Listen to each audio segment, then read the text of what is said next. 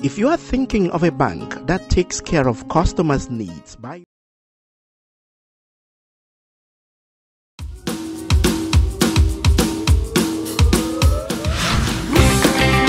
This is a Kerr Fatou.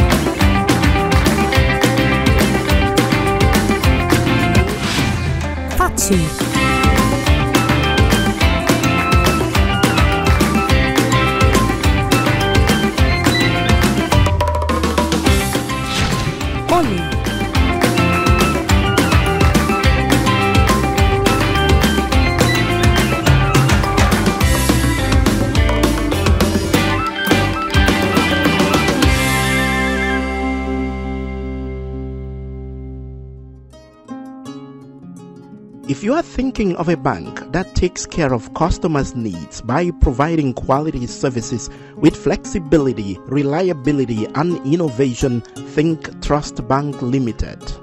With Trust Bank Limited mobile banking, you enjoy services such as balance inquiry, mini statement, funds transfer between accounts, exchange rates, mobile airtime top-up, stop ATM card, checkbook request, and PIN change.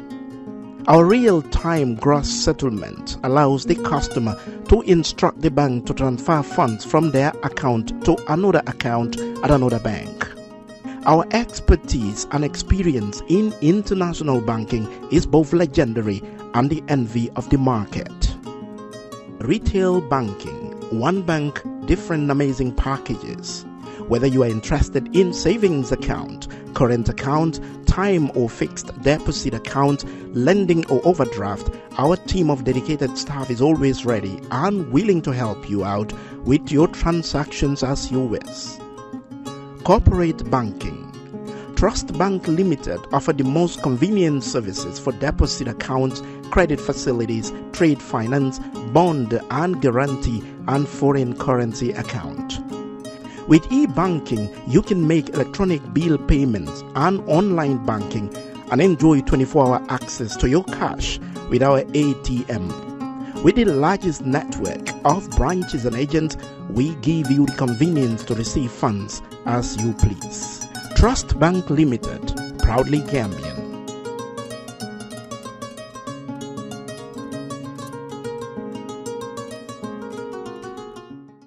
fay lempo warugal la ci képp koo xam ne doomi réew mi nga ak ñu fi dëkk bu fekkee ne ci at mi sa koom-koom weesu na $2,400 dalasi mbete weer bu nekk di nga am lu tollu ci $2,000 dalasi lempo si la nguur gi di sukkandeku ngir liggéey yokkute réew mi GRA mooy banxaas bu nguuri Gambia sas ngir mu fayeku lépp luy lempo ci biir réew mi ba tax na GRA di yëgal faykati lempo yi ne warugal la pour ñu fay lu ñu naan withholding tax on contract payment maanaam bépp contract bu waay joxe te ci biir réew mi lañu toog kon xaalis ci contract bi ngeen nangotoo war nga cee wàññi ci xayma téeméer bu nekk fukka bu fekkee ne contracto bi dëkkut ci biir réew mi bu boobaa di nga war a wàññi téeméer bu nekk fukka ak juróom lii mooy lempo bu ñu naan withholding tax on contract payment lii mooy lempo bi nga xam ne yow mi joxe contract warugal la nga wëlbatiku dem fay ko ci maakaani GRA tax office bu la gën a jege mbete ci banque yi GRA jagleel pour fay lempo war ngaa jébal lempo bi si diiri fukki fan ak juróom gannaaw bi nga wàññee ci xaalis si contract bi amul benn contracto bu ñu teggil fay lempo bi xanaa mu fekk ne nguuri Gambia ñoo ko jégale boole si projet yi nga xam ne mbootaay ndimbali ñoo koy dépense GRA di fayeku lempo ngir yokk. For the first time in the history of the Gambia, Gambia Printing Publishing Corporation proudly introduces the Biliomatic exercise book printing machine. The machine has the capacity to print more than 20,000 books per hour. Yes, 20,000 books per hour. It also prints magazines, newspapers, calendars, flyers, normal books and all kinds of printed documents plus items at affordable prices. With the Biliomatic printing machine, GPPC can now render high quality and non-size restricted printing service supply across the sub-region. Rush now and partner with GPPC for all your public and private printing service needs. Print with us today and you'd be offered highly professional, reliable and efficient service delivery by our team of experts. The Gambia Printing and Publishing Corporation is here to meet all demands and is reliable at all times. For more info, contact us on 437-4493 or 437-4402. GPPC is Gambian and it's yours.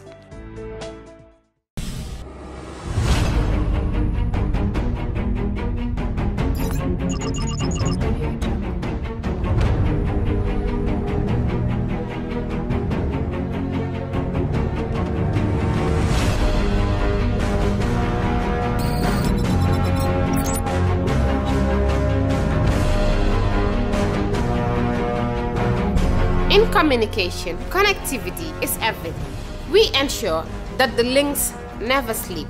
Quantities and qualities, all in our data service, providing efficient, reliable voice and data service. We believe if you're not up to speed, then you're going backwards. Communications have to flow as fast as the speed of light. Whatever business you're in, having someone who understands your needs is critical. That is why we just don't offer you technology, we offer you solutions. Enjoy Gamcel's internet broadband anytime, anywhere. Your national operator, Gamcel. Hello and welcome to season 5. It's been a while. We've been away since last year, and I'm glad to be here. Oli was supposed to be here actually, but he's running late, and that's why we're also running late on the show. We want to welcome you all back on Kerr Fatou. And we are going to start going live because it's election period. But after the election, we'll go back to our normal program, which is 9 o'clock. I want to welcome you all, wherever you're watching us. And today, we're saying Road to the Parliament. If you've been following us, we did Road to State House. And after that, we had a season break. But with me today is Esa Njai. Esa is going to be my guest host. Esa, welcome to Kerr Fatou. Thank you for having me. And of course, our guest for tonight's show is Mr. Pakan. Pa is the spokesperson for the IEC. It's election period. Everybody wants to know what's going on. Pa, welcome to the show. Yeah, thank you for having me. And I must tell my people, you actually, you're late, huh? First and foremost, Pa, we want to check the state of preparedness. It's election. We did the December election. Things went well. Everything. So many people. Other people have issues, but generally the coordination, especially, went well. What is the level of preparedness for the National Assembly elections that we're going to get into in a couple of days? Yes, thank you very much, Fatou. I would say the level of preparedness is very high at this moment. I can even rate it at 90%. We are almost 90% done with the preparations because once we completed the presidential election in 2021, we started work in earnest on the National Assembly elections, which are to be held. These are elections, of course, which are to be held on the 9th of April 2021. And this started with the stakeholder consultations. Of course, IEC always tries to engage with stakeholders as much as possible, so that to bring all stakeholders on the same page. I think this is key in any electoral exercise to ensure success. You must engage your stakeholders very well so that they can be au fait with the issues, they can be at par with your level of preparations, and in case there are any challenges, they can be involved in the process.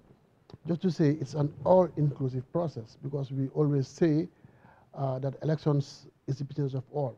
So every hand is supposed to be on deck so that the process works out very well.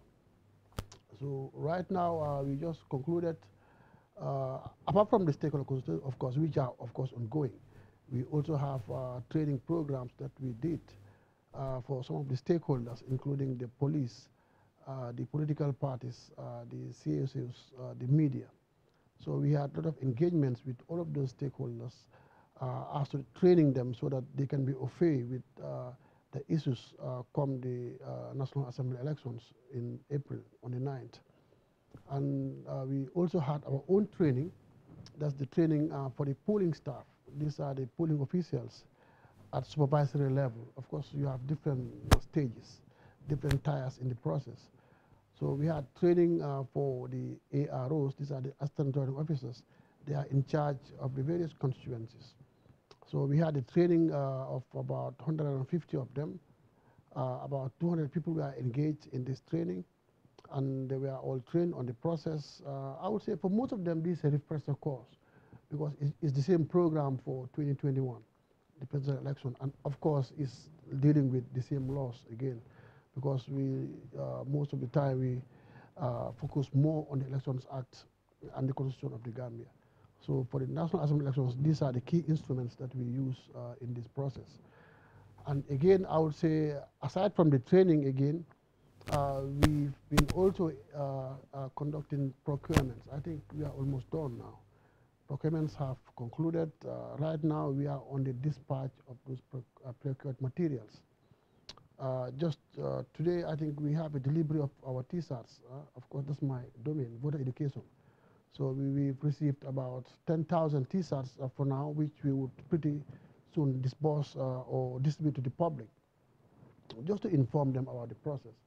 Because elections need publicity, because I think maybe Mr. Jai may agree with me, in political science, this is the one of the mass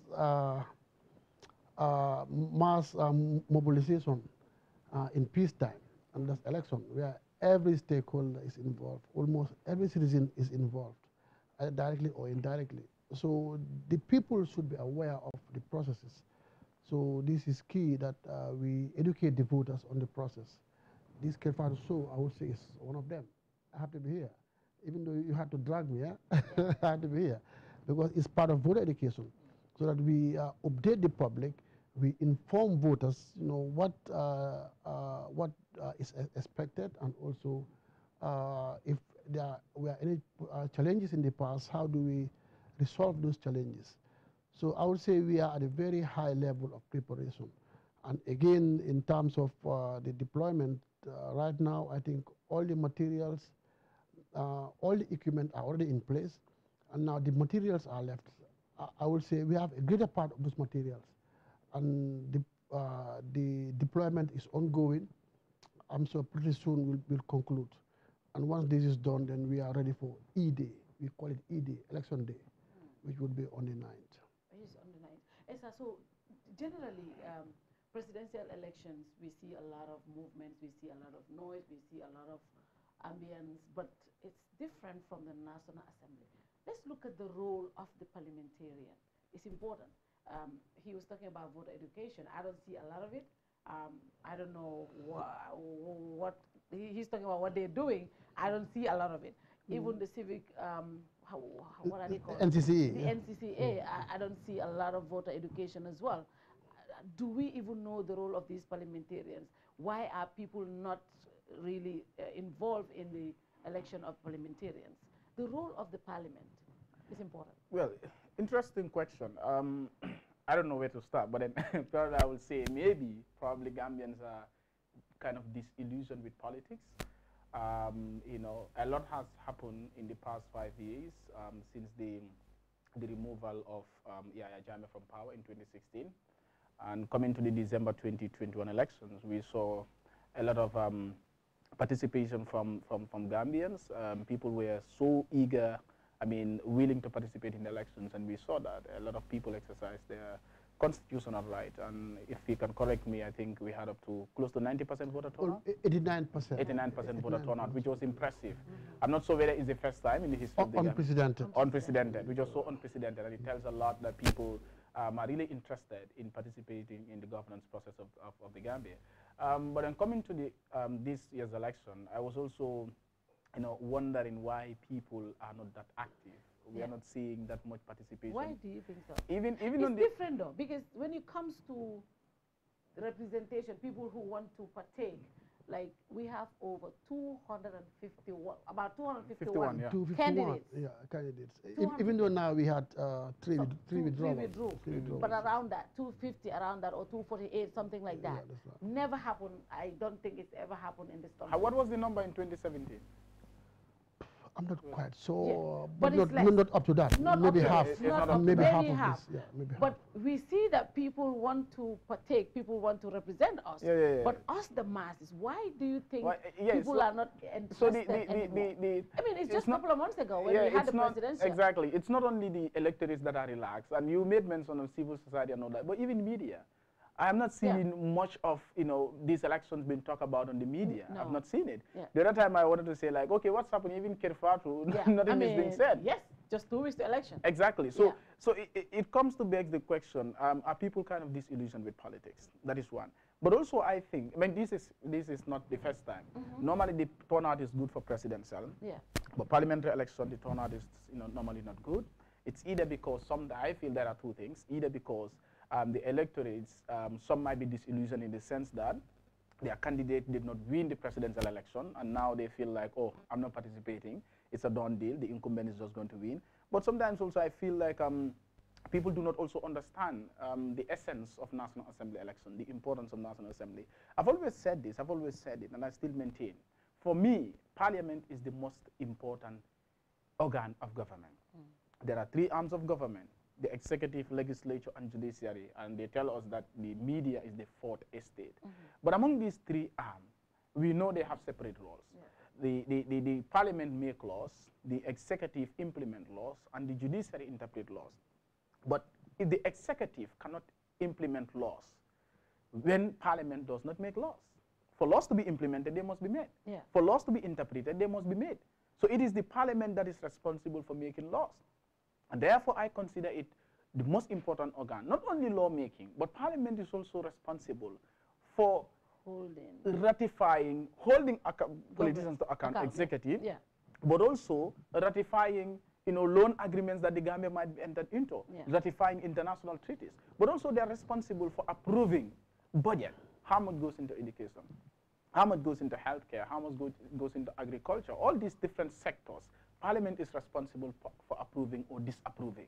Do you understand? So people must understand the role of parliamentarians. But also, it's not only the electors to understand. Even the aspirants must also understand their role. Because a lot of people, I mean, I've always said this. I build a bridge. I've said this. In my area, I've always so you said should this. vote for me. I've said this on the media, in other platforms, and I'm going to repeat it. That I fear that we might have the worst parliament. Why? If you are not mindful. Why? Looking at the caliber of candidates that most of these parties are presenting, I'm not kind of belittling or downgrading anyone, but I think the caliber of candidates that most of these parties are presenting, knowing the mindset of the electorates, they just care about who is winnable, a winnable candidate, somebody that they think can really get the voters, can really get to parliament. Whether the person is competent or not, they don't care. What they want is somebody to represent them. They want seats in parliament. That is what the parties are after. So at the end of the day, most of these aspirants don't also understand their roles and responsibilities. You come as an aspirant, you tell me that I'm going to build a health center for you, bridge and road and here and there. But that is not your primary role. Your primary role is lawmaking. And I feel Gambia, the stage that we are right now, parliamentarians, aspirants have something to campaign on if they're really serious about what they want to do. One, we know that the past 5 years, I've always said, has been a waste for me as far as our reforms are concerned. Now, what do we do to make sure that the reforms are brought back to life? And there are key points here that parliamentarians can focus on when it comes to this election. One, we know that we don't have a new constitution. It is a shame that we voted in 2021 election using the 1997 constitution. It is a shame that President Barrow was sworn in January 2022 using the 1997 constitution. It's a shame that we voted in 2021 using the old electoral law. Okay? So we are going to 2022 National Assembly election, the second parliamentary election after Yahya Jammeh left this country. We're still using the Yahya Jammeh law that we all cried and said they are bad. Now, what is the essence of removing Yahya Jammeh? Only because he was killing, right? So we should have maintained him then, if it is about the laws. So the parliamentarians that are coming, the biggest task they have ahead of them, that is why I quite agree with Honorable Salah, his last week in Parliament, when he said that they have passed a lot of bills, but they could have passed more. Okay? And I think the next target, the next step for parliamentarians, those that are going to Parliament should be, when they are campaigning to their people, their electorates, what they should tell them, one, when I go to Parliament, what are you going to do to make sure that we have a new constitution in place? to make sure that we have a third republic, because we're still in the second republic, which is a shame.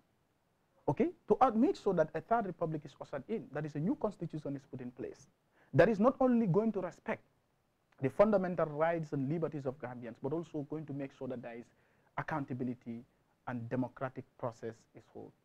Now, not only that, but also looking at the electoral law. What are you going to do to make sure that there is a new electoral law in place? That a lot of people complain about Alcalo attestation, it's still in our electoral law. What are you going to do to make sure that this thing is out? What are you going to do to make sure that corruption is addressed in this country? By coming up with laws. And the anti-corruption bill is still in Parliament. What are you going to do as a parliamentarian to make sure that this is passed? Because for me, this can be linked even to the problem of the people, the problems that people are facing in this country. Talk to the electorates. When it comes to healthcare problem, for instance, we know the money that will go into health. We have corruption in this country that is responsible for most of these problems.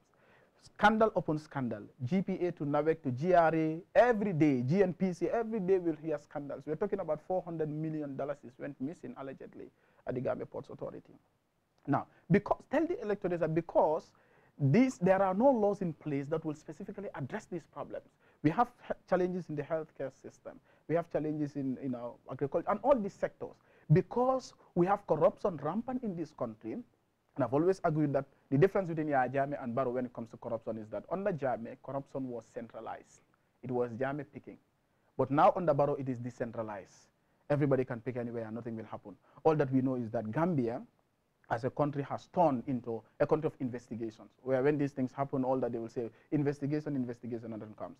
Now, as a parliamentarian, what are you going to do to make sure that there is an anti-corruption bill in place? But then if we don't have the caliber of parliamentarians, but that's what I'm saying. How can we? But that is what I'm saying. That is why I said. That is why I said most of these aspirants don't even understand their rules. But also, you have to understand one thing, Fatou. They're also playing with the mindset of the people. They're dealing with people who don't even understand the role of parliamentarian. And that is why I think, I don't know what the IEC is doing about that, and civil society organizations, including the NCCE, to make sure that people are sensitized on the role of parliamentarians. Let them know that primarily, the role of parliamentarians is lawmaking. Yeah. Making sure that there is proper budget allocation for the different sectors based on priorities, making sure that Gambia, the loan agreements that we are signing are scrutinized properly, and make sure that there are no strings attached that is going to, at the end of the day, strangle us. But also to make them know that most of these things that parliamentarians are campaigning on, road, health, facilities, and here and there, these are primarily the role of local government authorities. I had an aspirant who said, I'm going to Parliament to pursue the president's agenda. That is why I said I fear for the worst Parliament we have, because such people, it is really disheartening to have such people in Parliament. It seems Gambians themselves are joking with their lives. People that are responsible for your life, basically. What goes into agriculture? What goes into education of your kids? What goes into healthcare? All these critical sectors of development. We know, looking at the Gambia today, we're talking about a lot of challenges. Gambia is one of the poorest countries in Africa. Gambia remains one of the highly corrupt countries in the world. You're talking about out of 180, you're talking about 172 position. Do you understand? Transparency International. We still have a lot of challenges in this country when it comes to healthcare and other sectors. But then these are the people that are going to be responsible for that. How do you make sure that we have competent people in Parliament? There's one thing that people always say, and I've had a parliamentarian complaining about it. It's a parliamentarian running for the second time. I'm saying that English should not be used as a yardstick because I'm not representing the British, I'm representing Gambians. But you see, it's so disheartening. Yes, that's my auntie though. No, whether your auntie also. But then the thing is, Fatou. I'm joking, yeah. The thing is, Fatou, people, we must be honest with each other. Here is the thing. Yeah. The constitution that you're talking about, the laws, the policy documents, all the policy documents that come to Parliament are written in English. They are not written in Mandinka or Wolof or Jola. So if you're not able to read and understand simple English, how do you even contribute to debate in Parliament? How do you bring in your ideas? Unless and until we change our official language from English to Mandinka or Wolof or Jola or Sarahule, then we cannot say that English should not be used as a yardstick. Because there must be that level of competence in you. Today, if you go to Kenya, Nobody will say if you cannot speak English, you can only speak Swahili, you will not be in parliament, you are not competent. No, because Swahili is used as an official language. It's not a problem there. Yeah. So, but Gambia, we don't have that. It's English that we have. Unless and until we do away with English, but as long as we have it as an official language, as the medium of communication, our constitution, our laws, everything is written in English. So parliamentarians must have a basic understanding of these documents before they can contribute to debate. So they themselves must understand their roles. But because what they know is that Gambians are used to two types of politics. I always say, politics of infrastructure, build roads and bridges and hospitals and all that, and politics of the belly. The politics of the belly comes in two forms also. There are two sets of people who benefit from this. That those that are on top always getting the kickbacks, in terms of financial inducement, but also there are other people, these are the masses of the people who vote in elections, who are only needed when it is time for election. They go, sabar, benachin, because maybe those people, sometimes it goes a month, they don't eat benachin and meet in their houses, and they come, they just give them benachin and meat and they eat and then they vote for them, that's it. I give example of the president's current tour, okay?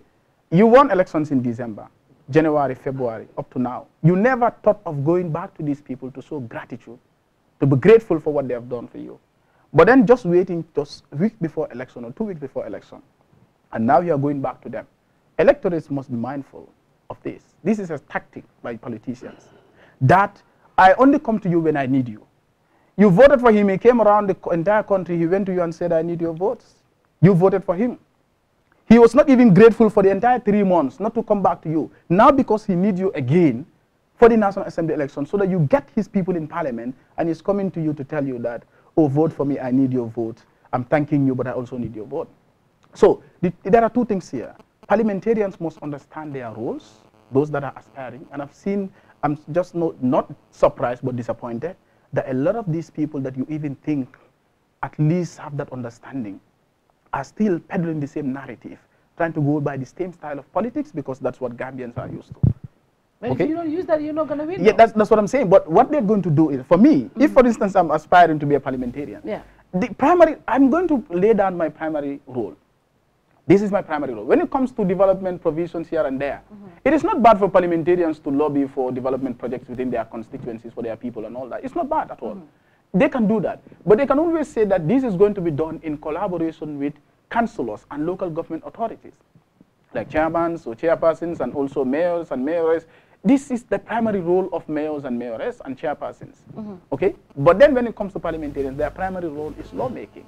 Is to make sure that laws are scrutinized in parliament, bills are passed. There are a lot of bills, even the Constitutional Amendment Bill that seeks to promote the participation of women in Gambian politics. That should also be pushed at the end of the day. There are a lot of things that need reform in our laws, but these things are not done, and parliamentarians that are coming should be thinking of this. What do we do to make sure that these reforms, the National Security Bill that we talk about, is still at the Ministry of Justice. So there cannot be meaningful security sector reform when the bill that should legally operationalize the Office of National Security still lies at the Ministry of Justice. That is why the security sector reform is not moving anywhere. Esther, I think you were missing one point. I think I'll come to Esther. When I said, why are people not excited to go back to participate in election? Do you think the regulators have a part to play? I think also at some point, because people, when you talk to people randomly in the streets, some will tell you that, even on social media, some will tell you that IEC is not credible. I don't trust IEC here and there. I mean, especially the recent allegations from the UDP saying that there was fraud in the elections here and there, coming out with in quote evidence that this is what happened, registrations were held out, even though IEC, I mean, discredited that allegation from the UDP. But then you also understand that not only that, but like coming from 2016, the mistakes that were, the errors that were committed, 2016 election, 2017 parliamentary election, I think there was a particular constituency where there was a problem also. You can correct me if I can. And then coming to the December election, everybody was like, IEC, are they credible here and there? And now we're seeing not only UDP, but also the EU published a report to say that the president's party utilizes on state resources to do campaign. Even though the IEC has a limited role also, they have a role to play, but it's also limited.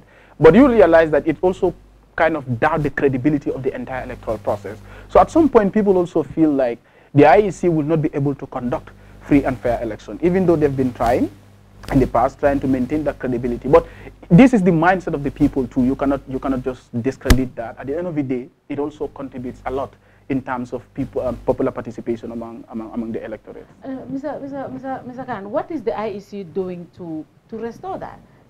I mean, a section of a population, for example, when the UDP came out and said, and accused the IEC of conspiring with the NPP to steal the election, that was something that the IEC, I don't think they even treated it properly. They even just gave an interview to a newspaper instead of at least coming out and strongly condemning it and bringing a bold statement that will assure everybody that this, whatever you are saying is wrong, is not true. That would have given us more bold assurance from the IEC. But also the EU coming out and saying this. But again, more importantly, as the regulators, you said their role is limited. But yes, I believe it's limited because you look at who funds the IEC. Most of their funding is from government, right? And I don't know, development partners also chip in. But like the president is on a tour, that is a mandated, constitutional mandated thing for the president to go around the country and, you know, talk to farmers. Talk to farmers. And I believe the president, as a leader of the party, has a right to go and campaign for his candidates.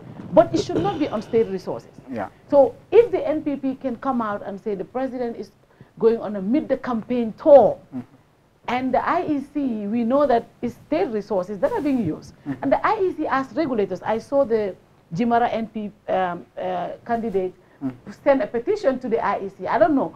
All of these things are coming, and we are not seeing the IEC saying or doing anything about it. How credible or how can they assure us that they are doing their role properly as the regulators to elections? Elections are very important, Mr. Khan. Yeah, thank you very much. I think we have to set the record straight.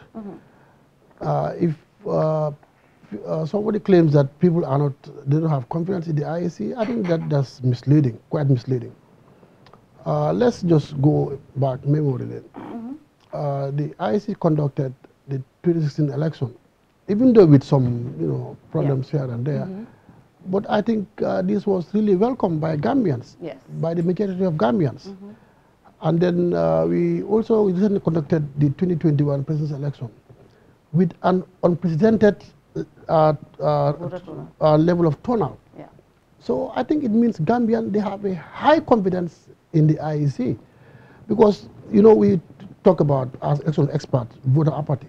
Maybe some of the reasons may be lack of confidence. But Mr. Not to cut you, but what do you say to the research which reveals that the level of confidence by Gambians in the IEC has dropped between 2018 to 2021? Let me just come. Okay. I'm speaking based on evidence. Okay.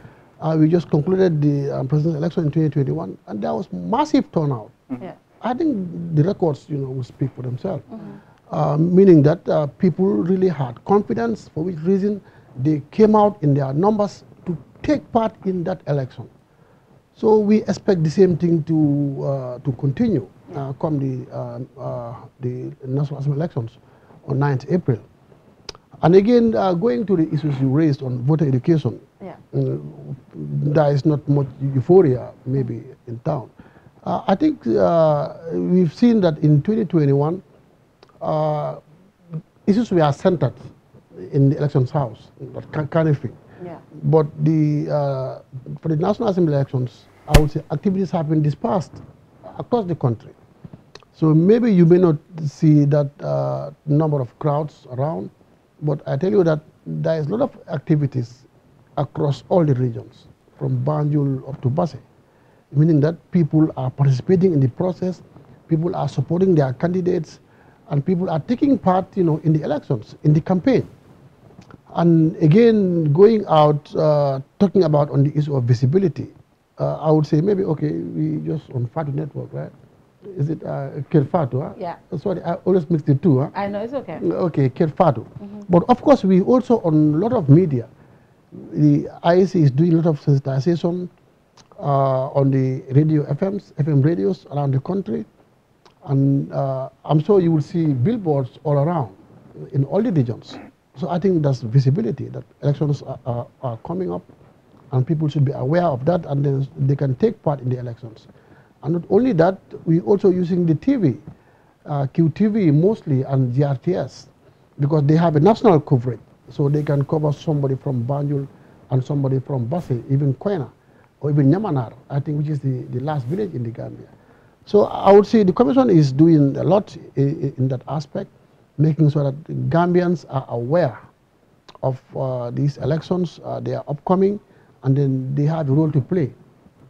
So I would use the election lens, not my prof, who is using the political science lens, that the interest as election experts, our interest is to conduct elections, to give choice to people. Yeah.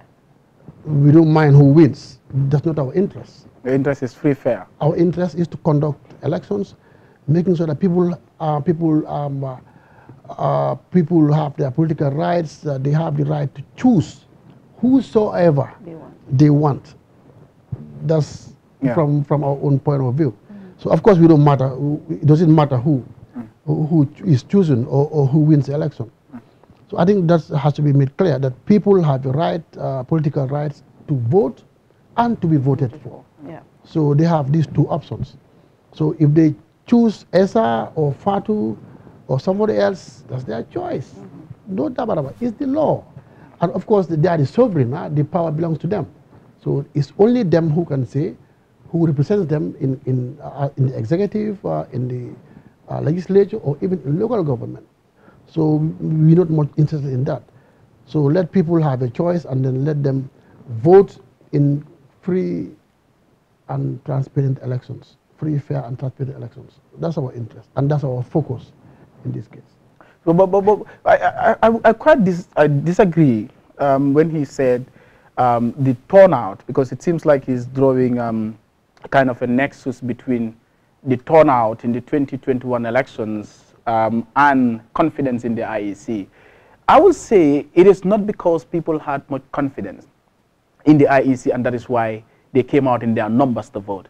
I think Gambia, it is the other case, it is the other way around. Gambians went into the December election with a lot of doubts. CA candidate was rejected, and he decided to go to court. The court declared that, oh, give him opportunity to file in nominations, meaning the IEC was wrong in its decision, right? GMC candidate was also rejected. So people, all these problems compounded, created that lack of confidence, okay? And then a survey was conducted. 2018, the level of confidence in the IEC, it was conducted by Afrobarometer, if I am correct. The level of confidence in the IEC in 2018 dropped significantly compared to 2021. So it shows that Gambians went into the election with doubts. I think what increased the level of participation was because, one, it was the first post-presidential election after a dictatorship, a 22 years of dictatorship.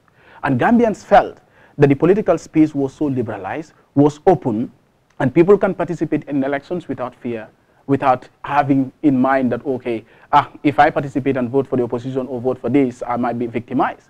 So compared to Jammeh era, where people concluded that, oh, you know what, Jammeh will win elections. Now it's a different space. The political space is liberalized. People have their rights and liberties being guaranteed. And people feel like I can even vote against the incumbent and nothing will happen. So people had that confidence to say at some point, if they participate in elections, they can, they can defeat the incumbent. And some felt like, oh, if we participate in the election, vote for the incumbent, he can win. So I think the level of participation, the high level of participation, the unprecedented participation, is not due to the confidence in the IEC. I feel it is because of the political space. Because in dictatorships, political space can be so tight that people find it difficult to participate. Okay? But in a liberalized political space, you tend to have, increased participation of people. So I feel that the 2021 election was because it was the first post-dictatorship presidential election after Jammeh left this country. And everybody feel like, it's just like what Mandinkas will say, near Bar City Bungokonon. All of a sudden, so everybody was excited. Yeah, Jammeh is no more here. We are voting for the first time, especially the first-time voters. They are voting in the presidential election without any pressure. So I think that this was responsive. That's my own thing, but I don't think it was because of the confidence in the IEC. But would you say that IEC did well in the voter registration, though? I think because for the first time we're able to register that much number of people. That's what I'm saying. I think but then the other people will tell you, how do we even trust that? Because that's what UDP is. You see, I'm not necessarily doubting the credibility of the IEC. Okay. That I'm not giving my personal view or perspective. Yeah, but I'm trying to say what people thing out there. And if you look at the 2016 election, like he said, it was just, I mean, unprecedented. How IEC was able to even muster the courage to declare an election results that saw the defeat of an incumbent who said he was going to rule the Gambia for 1 billion years, if Allah says so. Now, coming to the 2021 election, so they did a lot. You know, tremendous achievements have been registered, even though there were setbacks here and there, especially when it comes to finance issue. I am aware that IEC is always at loggerheads with parliamentarians. When they go there, parliamentarians will task them to conduct, you know, free election to make sure that everything is done. But they always tell them that when we come here, you cut our budget. So, so they had those challenges, but they tried a lot. Coming from the past in 22 years, coming to the 2021 election, a lot of achievements have been registered, but setbacks have been there. But also, this is what people feel. You talk to some people out there, they'll be like, I'm IEC, I don't trust them. That is what they think, not what SNJ thinks, but that is what they think. And I don't want people to associate the high voter turnout in 2021 to the IEC. Shortly before the election, we saw that.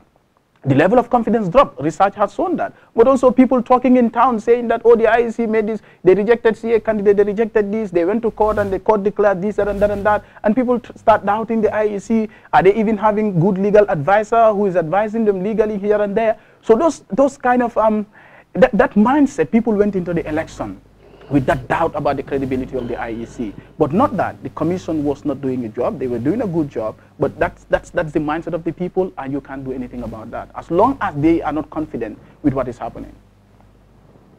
Yes, maybe if we're saying the people, who are the people and who are those people? The Gambians. So which Gambians? Huh? So I would say I see a lot of them right now on my comment section. Yes, very well. I believe when we say the people, we have to be able to say how many of them. Yeah. Of course, this can be 1% or 5% making all the noise. So the research shows that a significant drop. This wouldn't discredit. I think 49%, if my mind can serve me. This can in no way discredit the facts, because we have the facts at hand. And again, you know, you're saying about survey, opinion polls. Sometimes you wonder how credible they can be, because when a survey or an opinion poll is saying the people have no confidence, the people have no confidence in the system. And again, we're seeing the people coming out up to almost 90%. I think this is, you know, these are conflicting. No, I don't think they are conflicting, Mr. Khan. I don't think they are conflicting. People having low confidence and people coming out to participate doesn't mean that there is conflict.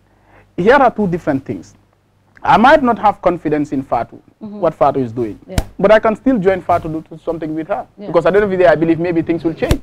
Do you understand? I might not have confidence in Kerr Fatou, but I can still come and be part of Kerr Fatou and be working with Kerr Fatou. I see people watching us and exactly, they don't even like but they still watch. Do you understand? So for me, the survey that you're talking about, these are scientific surveys that are being done and specific methodologies are being used. Do you understand? These are not opinion polls. And when we say the people, we say the people are the Gambians. I don't want to use the ST, the people. ST is some of the people. Who are the people? What is the Gambians? The majority of Gambians. Surveys say majority of Gambians who are being interviewed in that particular survey using different households said that they don't have confidence in the IEC. And you cannot discredit this, because these are scientific research that is being surveys that are being conducted. Do you understand? So we use it, even though there is in research we have the problem of generalization sometimes. But when surveys are conducted, we use it to generalize, to say this is the opinions of the people at the end of the day. I mean, he's always having problem with the people, but the Gambians, the electorates. When we say, you see, when we say the people in democracy, in a democracy, when you say democracy, people rule. There are two things that questions that come to mind. Who are the people and how should they rule? So when we say the people in a democracy, this refers to the electorates, the people who have the right to vote and be voted for, or the right to vote, because in Gambia, 18 years you can vote, but you cannot be voted for instance, as a parliamentarian or as a president. But these are the people who can participate in elections. So when we say the people here, we're referring to 18 above. And I think the surveys, when they were doing this also, they put into consideration the age category, not to take people that are not eligible to vote, but instead those that are eligible to vote. So these are the people here. When we say in a democracy, and context here, these are the ones that we are referring to. For me, the people are the majority. Yeah, that's it. Right? Yeah. The 89%. For me, these are the people. That came out. Not the 10%. Okay, Mr. Khan, now we are into its campaign period. And IEC, like I said, you are the regulators. What is IEC doing to make sure people are following their itineraries, there are no issues out there? Because this is important. I've said this, people fighting is not just election violence. Everything that happens pre and after elections is very important. What is IEC doing when people petition? How does IEC handle this? I see a petition, I think that was filed, if I'm right, by the GDC candidate in Jimara. Have IEC received this, and what are you doing when it comes to things like that? And do you have things like that generally during campaigns, especially this period? Yes, sometimes we have complaints. I would say complaints in this case, that somebody may complain about this or that. Very well.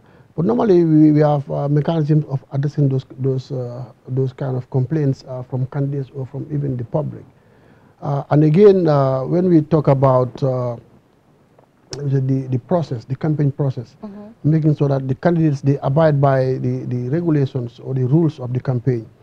Number one, I would say the issue of engagement is key. Engaging with the public, engaging with the electorate, engaging with the candidates and all other stakeholders, such that they are fully aware what each stakeholder's expectations are and what are their obligations and their responsibilities in the process. And in so doing, of course, here we're talking about the candidates. I think here they are the primary stakeholders here, because they are the people who are up and, out there running for to be elected for the National Assembly. And when the Commission is even law that they had to subscribe to the Code of Campaign Ethics, which is a legal framework that provides guidance as to how to conduct a peaceful campaign during the election period. So, of course, all the candidates, of course, is a precondition to nomination. So they have to subscribe to it. They did. Okay. So now it comes to the issue of enforcement or monitoring, I would say. Monitoring. Like the Commission appointed 7 returning officers across the country, one each in each of the regions, and who are in charge of the various elections in all the 53 constituencies. So Gambia would be doing elections for the 53 constituencies to the National Assembly. So the returning officers have each a region to supervise, and they are really doing that. And when it comes to the monitoring aspect of it or the enforcement aspect of it, that candidates are expected to comply with the code of conduct, which of course bars people from making inflammatory statements against other candidates, or also people inciting violence, or people inciting religious sentiments during the campaign, or even tribal sentiments, regional sentiments. I think these are issues that this Code of Campaign Ethics have really, barred from happening during the campaign process, making sure that it's purely a Gambian issue. Gambians are engaged in the process, and that the issue of tribe, the issue of religion must never surface during the campaign process, so that the candidates are expected, to canvass for votes from the electorate. That is telling them their agenda. What plans, or why do you think that the voters have to vote for you, and not the others? Yeah, you talk about something. Okay, you can complete. Just to regulate the process, making sure that it is fair, it is transparent, and also it is peaceful. Yeah. The question, because you mentioned 53 constituencies where elections will be conducted. Just on the newspaper, I think it was yesterday or today, I realized that your office is working on modalities to see how there's election in Fonyi because of the displaced voters there. That's very. So I want to know what is the level of preparedness for Fonyi. Are they not going to vote in April 9? Well, I hope they will vote in these elections. Actually, today we have a team. When you say I hope? I hope. Yeah, it depends, huh? Okay. Because today we had a team deployed to that Fonyi region that went on an assessment mission so that to assess, because we have some polling stations which are very close to the border. Like Kankurang, Island, Kanilai, and some of those villages which are very close to the border. And of course, we had a huge number of people who have been displaced from those areas. Exactly. So right now, the Commission is consulting with the stakeholders. In this case, I would say security, because security, they are lead stakeholders in this aspect. That they will assess how secure the place is and also whether people can be able to participate in the election. So I'm sure pretty soon the Commission would come and take and do a statement in that regard. In the event, Esa, that happens, they are not able to vote. What happens? The entire election process cancels, or just that region will not vote? How? Yes, it depends. I know it affects 3 constituencies. Yeah. Fonyi Bintang, I think Fonyi Berefet, and Fonyi Kansala. Yeah, those 3 constituencies along the Casamance-Gambia border. So, and not, of course, not all the villages, just some of the settlements along the borderline. These are those which are affected. So, I would not want to preempt the findings of the team deployed, but I hope the Commission will, of course, engage partners, the security in this case, the Gambia Police Force, for advice on the issue, whether it is safe and secure to conduct elections in those areas. And if not, maybe the Commission can devise other means. Other means. Yes, I was thinking maybe of that. Even to relocate police stations. Exactly. I was thinking of that from those areas. Yes. So these are those that are displaced, because some of them probably they are in the combos or somewhere, and as long as they are registered in those constituencies, the Commission can devise, mechanisms to make sure that they got to those polling stations that are available in different communities or settlements. That will also require resources. It will require resources. A lot of logistics, I would say. And I don't think that will come from the voters themselves. Maybe the Commission will have to see how best to. Yeah, this is what I'm saying. I don't want to preempt. Yeah. So right now the team is, I'm sure they on the ground in Fonyi. So I don't want to preempt their work. I'm sure the Commission will come up with something how to resolve some of those issues. Yeah. Apart from that, what are the other issues that right now the IEC is faced with when it comes to this current cycle of elections? I would say things are going very well for now. Very well. The campaign is ongoing smoothly, thanks to the maturity of the candidates. Because I'm sure Gambia, things are growing, people are growing, and there is an increased level of political maturity and awareness. Of course, we see in candidates, they normally come together as a team, even though they are contesting candidates. So they would draw their campaign itineraries as a team. And I wish you are in there. There is a lot of collaboration and cooperation among themselves. So I think this is high maturity. That's at even a point, one candidate will even help the other in drawing his or her campaign itinerary. I think this is what we expect. This is Gambia, it's one Gambia, one people. So even though it's election, people are contesting, but again, the choice comes from the people. So I think all that the candidate can do is to talk to the people, appeal to the people for votes. And then the decision lies with the people. Here, when I say the people, I mean the majority. The majority of Gambians. Exactly. Stuck with this, the people. The people. But then, Esa, one thing we have also seen, like we were talking about the number of candidates that are aspiring to run for office, but significantly, the women. We have seen about 19 women. It's minimal, huh? I mean, the figures have increased, but it's not impressive looking at time and space. It's not impressive when I say looking at time and space. Looking at where we came from. Last election, how many women contested? 5. About 5. From 5 to 19. Yeah, but that's what I'm saying. The figures have improved. Yes. But looking at time and space, it is not an impressive one. We're talking about 21st century. Yeah. We're talking about, dictatorship ended since 2016. We're talking about the political space being liberalized. We're saying that women participation in politics and governance will be enhanced by this level. But now we're talking about only 19 out of 251 candidates. That is very minimal. It's minimal, I think. So it's not impressive for me. The figures have increased, have improved, yes. But time and space, it is not impressive. And if you look at most of, because last election, I think it was only 3 women that were elected. Just was it two? Three, no, three. Banjul South, Talinding, and Yes, and Fonyi. And Fonyi. Three of them were elected, Yeah. and only 3 were nominated by the president. So 5 women in parliament altogether. And we say now, at least, I am saying, that is why the constitutional amendment bill that was stalled in parliament, you realize that, I mean, it's a setback, a major setback when it comes to women participation in politics. Because, and that is why I always say, Fatou, I always go back to this, to say that it is a failure that we still don't have a new constitution in place. The new constitution was going to address that, a quota system. Do you understand? So, but you see, it's not only about it. That's why I said the next parliamentarians should make sure that there is a new constitution. But there are some of these provisions that are what we call affirmative action or positive discrimination. That will create a quota system to say women must be allocated certain seats in parliament. Because, you see, it's not a law for political parties to come up with certain number of women. It's not a law. No. So those are mechanisms. But then they have a role to play. Yeah, that's what I'm saying. They have a role to play. I was just coming to that. To say they have a role to play. To make sure that they open the political system. I think the women that are contesting, UDP is producing... UDP is 5. 5? UDP is 5. NPP is 3.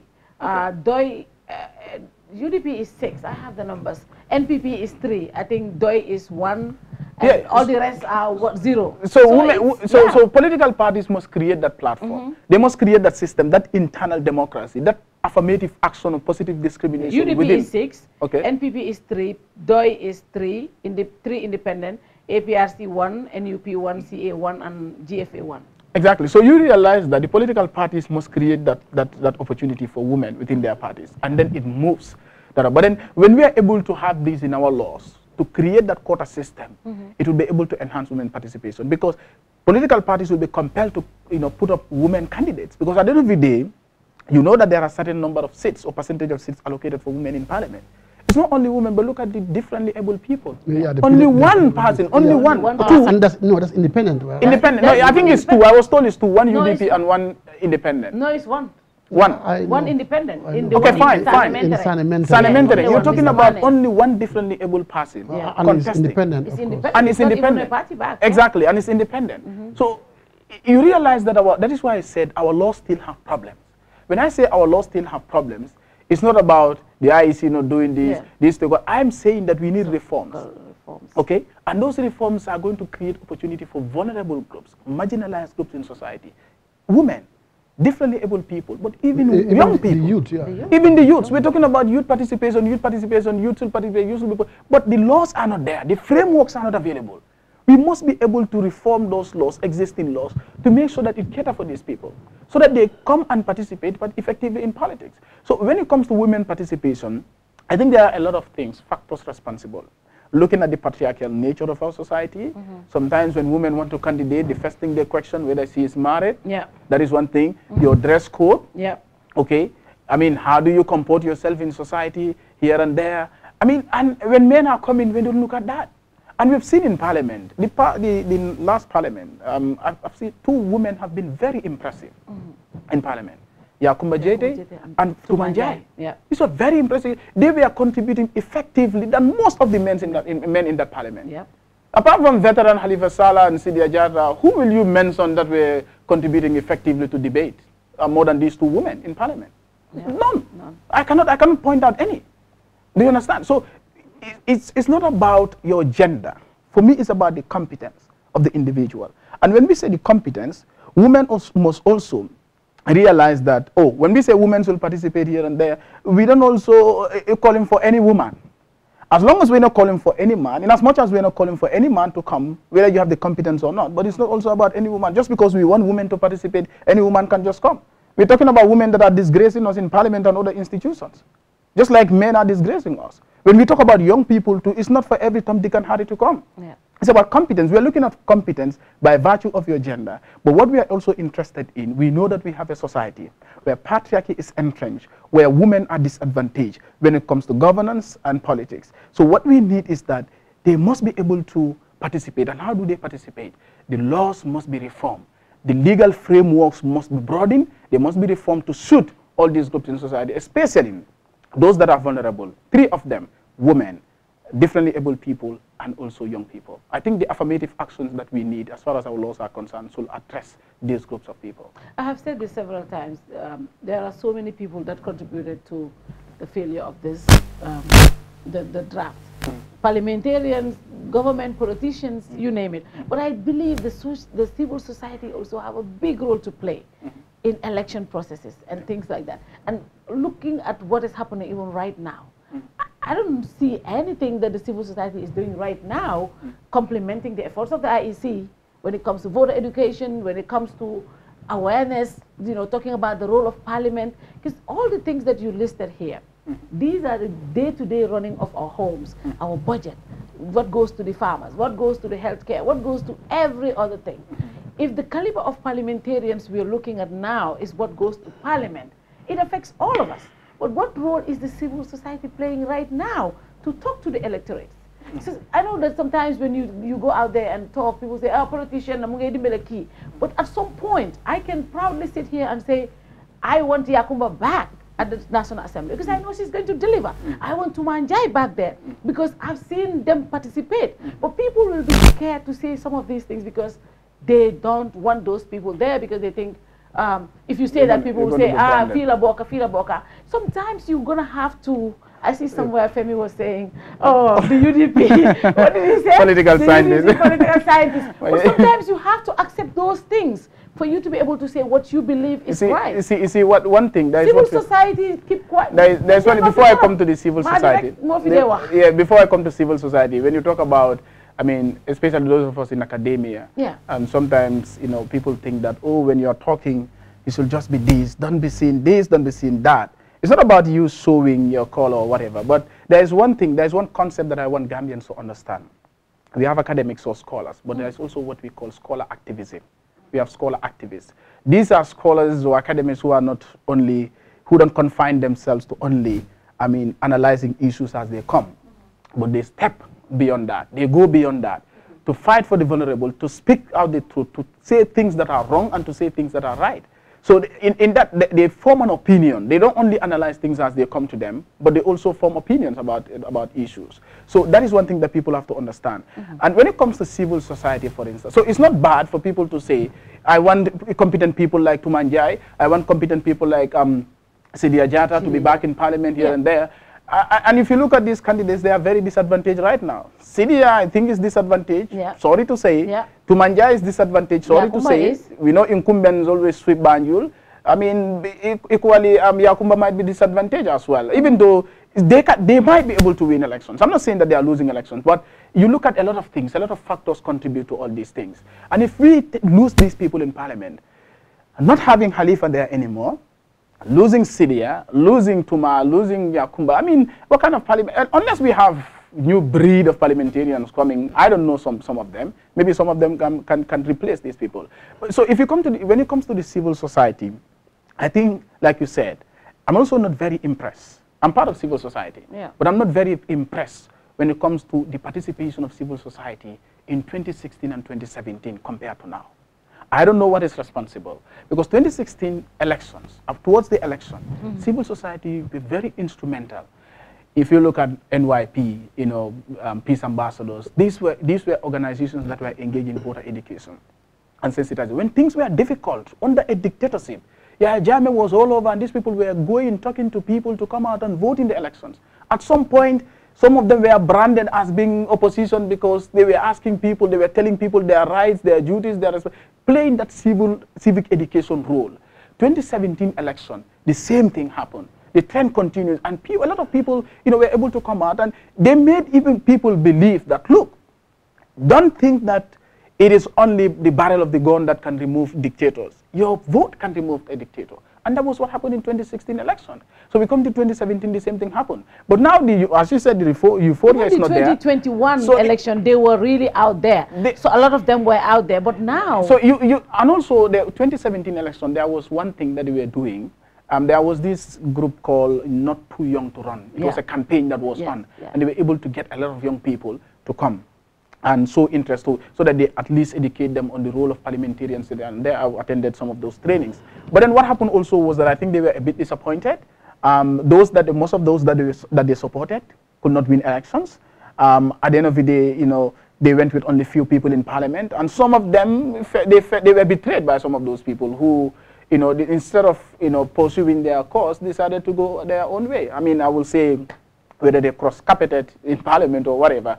So it was kind of, and then this year what we expect also maybe, it's not about not too young to run, but there could be a combination, looking at women, 19 women coming up. What can civil society do to make sure that these things are pushed, to make sure that women are pushed to that level, exactly, to win elections? Because most of the time civil society they're afraid.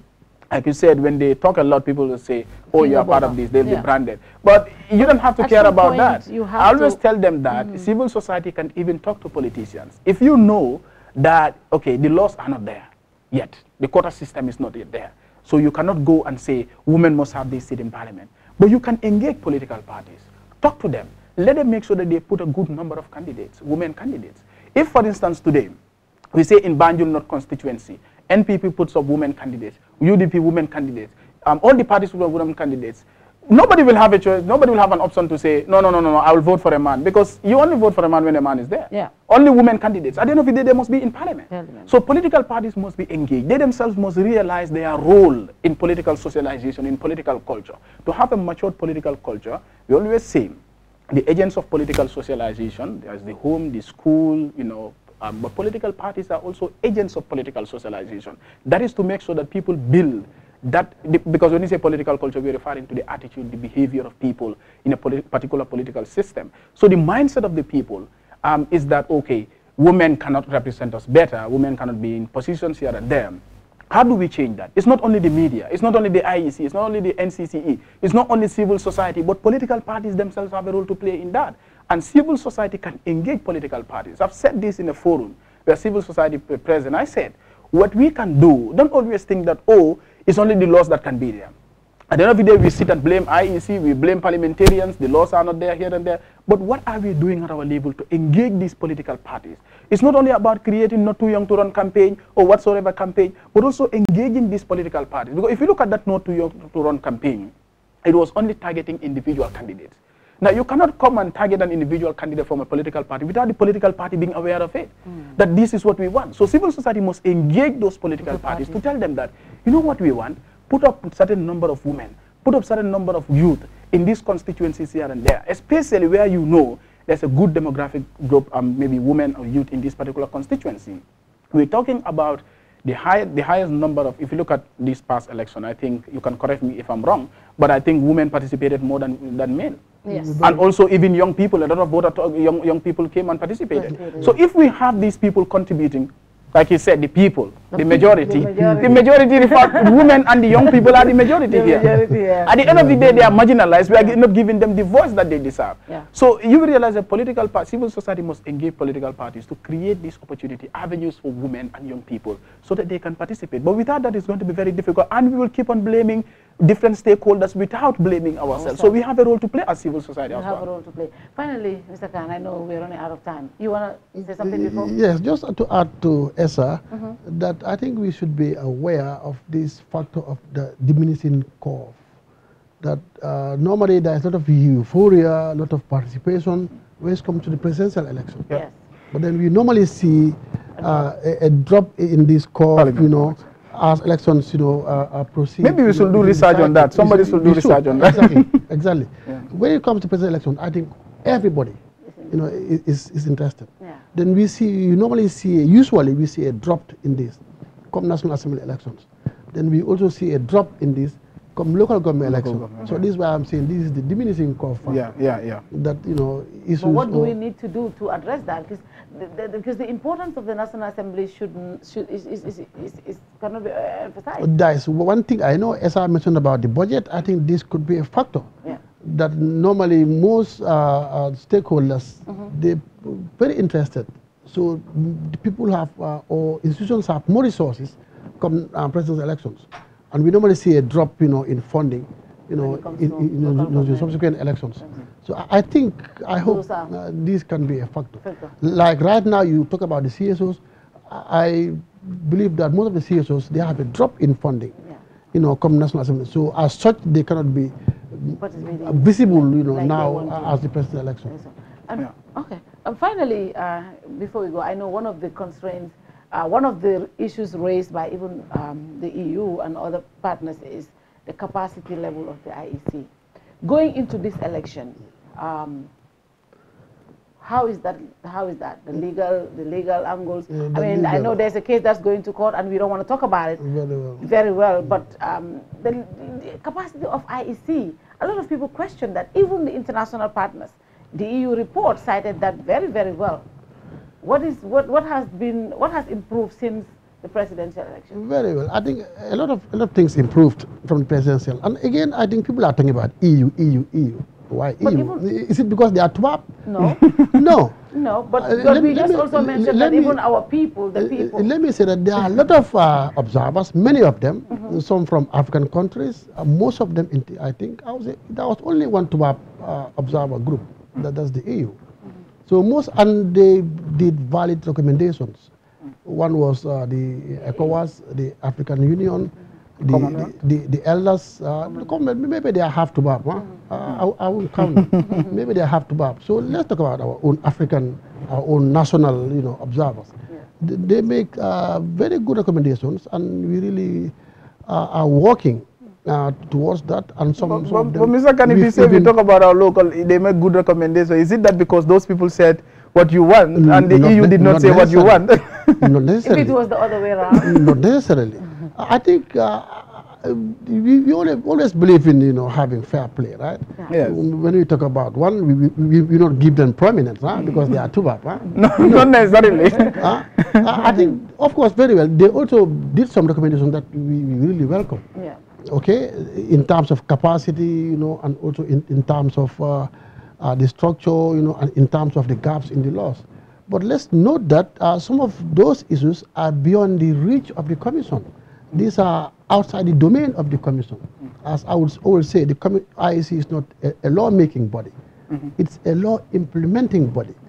So let's take note that some of those recommendations, they pertain to issues of law, which is outside the purview. IEC is not supposed to translate the law, right? IEC don't have that mandate. IEC. I don't want to bring that conversation. IEC only implements law. Yes. The law says put this bottle here. We put it there. Full stop. Full stop. Okay. So we know there are other institutions that are responsible for making laws. That's the National Assembly. And also when it comes to interpretation, we never did, and we will never do so. So that's also another body, that's the courts. The courts. So we won't go that far. So dealing with the recommendations, I think people would have seen some changes during this cycle. For example, the nomination process was one of them. That people, and again, this was also based on the court rulings, judicial precedents. I think we are setting precedents here. And that in terms of the nomination process, people who submitted the admission papers and they had some faults with them, they were told on the spot that please go and correct A, B, or C. So I think these were some of the improvements that we did. And when it comes to the issue of capacity, that's the structural adjustments within the IEC, the various arms of the IEC or the departments. I think that's also maybe outside the powers of IEC, right? Maybe the Minister of Finance to give us more budget to get a legal department. So these were. Why are you requesting for it? Was it part of your budget? Because that's the requirement that IEC should not even negotiate. That should be there. Because you are implementing law. Very well, very well. By law, IEC's budget cannot be touched by even the president. Yeah. Okay. But sometimes we go to the National Assembly, they judge our budget. There's nothing we can do about it. So sometimes I think people have to appreciate that we have some constraints. Okay. As per the law, IEC does the budget, give it to the president, who can only make a comment, and he cannot even change anything. Then submit it to the parliament for approval. But this is not happening. As Mr. Njai said, I think the laws, we have a lot of gaps in the laws. So subsequently, we as a country should be looking in that direction, harmonizing the laws and also making them as relevant, and as current as possible. And that brings me to the point of, like you said, there are a lot of gaps in the laws. The IEC is not an interpretation body. It only, implement the laws or enforce the laws. But then when it comes to, that is a problem that because I remember in 20, I think, the Nyamina West by-elections, was it November 2020 or so? Yeah, the Nyamina West by-election, one of the GDC candidate complained that the NPP candidate was campaigning outside the scheduled campaign period. So we normally have some of those things, so those complaints when they come. And so it seems like the IEC's hand is a bit tight, because when people complain about that, what can the IEC do about those things? Very well. So legally they find it difficult. They only complain to them, they will say, okay, we noted it and we talk to them. But they cannot take any further action based on law. Very well. Even the media, the Kerr Fatou, I think, no, not you guys. Not us. Not you, no, not you. Not us. I know sometimes, we flout the rules. Yeah. Unlike there's nothing, in the law. That IEC can do. Like we've seen some of these media houses airing political broadcasts. The day before election. Which is wrong. Which is wrong, yeah. Which is wrong, and there is nothing on the law. What we can do is just to talk to them. Exactly, and that's why I said that is a gap in the law. There's a gap. There should be something that the IEC should be able to do, and that brings us to the point, Mr. Khan. You need a legal department. You need a legal department. Very well. You need a legal department. In as much as we need reforms in the laws, but you also need a legal department. Proper legal department. Very well, we need it. So tell finance to give us the funds. Minister of Finance, obviously, I'm sure they're watching. Finally, I know I don't want to talk about the substantive case of Sabali, but if the court says Sabali can run, will the IEC be able to provide the logistics and everything for him to be on the ballot at this point? 100%, we can do that. Let me just say this thing. Like, when we budgeting, the commission budgets based on the number of political parties. Yeah. And of course, it will add a certain percentage, to cater for whatever. So the 2021, the IEC budgeted for over 18 candidates. We budgeted for over 18 candidates. And 6. And guess what? We only had how much? 6. Yeah. So it means we have a huge surplus of resources lying out there. So, and currently, I think the most we are seeing within the constituency is 8 per constituency. Yeah. So I would say still we have a huge surplus of resources available. Like we will say, the commission is a very law-abiding institution. In 2021, it says, hey, give chance to CA. We did give them a chance, even though they couldn't fulfill again. He said, hey, give chance to GMC. We give them a chance, and again they couldn't even fulfill. So the same thing come around. If the court says yes, Sabali must run, why not? He will be on the ballot for sure, 100%. 100%. Final message to the viewers. Well, just to reiterate my point that parliamentary election is a very important election, and people must take it with seriousness and understand that this is an important institution within the state, and they have to come out and participate. But then also, people must also, parliamentarians out there, aspirants, let me say aspirants out there that are looking forward to be in parliament, must also understand their roles and duties primarily, which is lawmaking. But the politics of deception that is going around, I think that has to end. But then my message to the electorates out there, let's look for competence. We are at a critical juncture. Gambia is at crossroads. We need parliamentarians that are competent enough that can move this country. All the reforms that we need in this country to move this country to another level can only happen when we have competent people in parliament. So people must take it seriously. People must take it seriously. Mr. Khan, final message to the people. To the people, the electorate, that please, it's election time and we have the choice to make. Yeah. So as Gambians and as voters, we urge them all to come out on the 9th of April 2022 from 8 o'clock to 5 o'clock to choose the candidates of their choice. The Falcon is Ramadan. It's Ramadan, very well. And again, that's the law. The law says do it. People are hungry. Do you think people want to come and stand under the hot sun? Will there be? I mean, that's. I don't know. The Jobens and out there. The giants. Yes, very well. So I'm sure we're improving, and we did one part of our training, and we'll do another one by next week. So we'll encourage our staff to expedite the process. Giants, I know they cannot queue for a couple of hours. Yeah. So I think the issue of speed will be buttressed during those trainings. Okay. That, hey, people are hungry, please, hurry up. At least you come quick at the polling station, vote quickly, and go back. Just again to urge people to come out early. Like it happened in Sukuta, people just, maybe by coincidence, they all came out, most of them came by 4:30. 4 o'clock, just an hour or 30 minutes before closing the polls.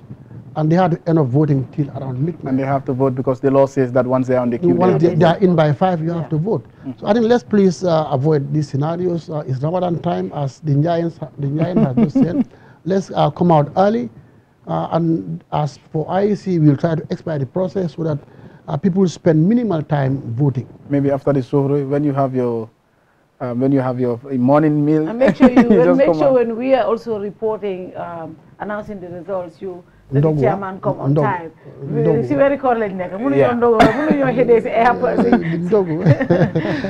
Very well. So we have to make improvements actually in the process, making sure that the election is conducted accordingly. The elections are conducted freely and also in a very transparent manner, as we usually do.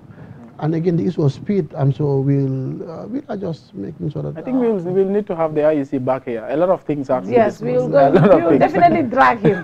Nowadays, you have to drag Mr. Khan to the platform.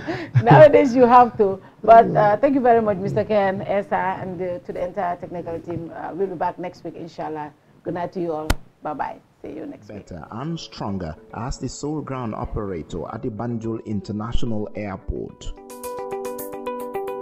With an expansion in travel services, customers are assured of GIA's capacity to cater for all their travel needs, provided by professional, experienced, and ever-smiling staff.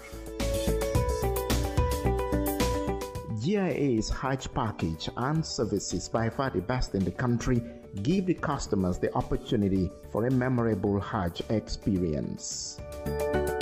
For a more efficient cargo services, GIA means business as it launches its new multi-million-dollar ultra-modern cargo complex to revitalize and stimulate air transport. GIA, the pride of the Gambia. Every day is a new opportunity to make sure our first impressions are always our best and to see possibilities on the horizon. To make our facilities and services more accessible and find freedom all around us. With a location proximity to active markets with a liberal air transportation policy. That daily pursuit is how we turn everyday opportunities for you. For all destination marketing support, customized packages for new existing airlines and operators, and for a highly ranked tourist destination, the Gambia Civil Aviation Authority is here to serve. We regulate air transport, operate and manage BIA technical requirements merged with commercial considerations. We have experienced and well-trained aviation professionals to cater for your needs. For investment opportunities in building airport hotels, shopping malls, playground for children, do contact us on 4472-831, 4472-893. Gambia Civil Aviation Authority. We go beyond daily.